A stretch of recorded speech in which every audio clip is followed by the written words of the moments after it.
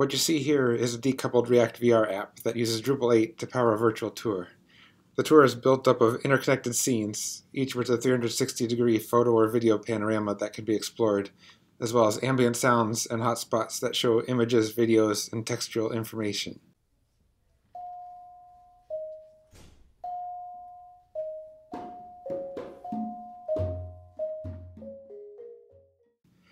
We wanted to create an immersive user experience that took advantage of many of the things that make Drupal 8 stand out. All of the content, including media, lives on a Drupal site.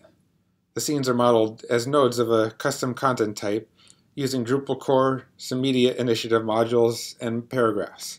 In fact, no custom code was needed on the Drupal side other than a tiny bit of admin interface theming. The React VR front end runs in any web browser and even on a web-enabled VR headset. It pulls in the scene information from Drupal using JSON API. This was super simple to set up thanks to the work of the API First initiative. I've seen VR and Drupal used together, but wanted to take it to the next level. I considered, what ways could we integrate the admin experience with the VR experience? How can we import content in the simplest way possible? We decided to see if we could enable a site admin to use drag and drop to pull media right into the VR scene and precisely position the elements, all from within the Drupal backend. Looking at a scene's node edit page, you can see how it's built up as structured content. The same principles that have made Drupal so powerful and flexible for years can be reimagined and used in novel ways.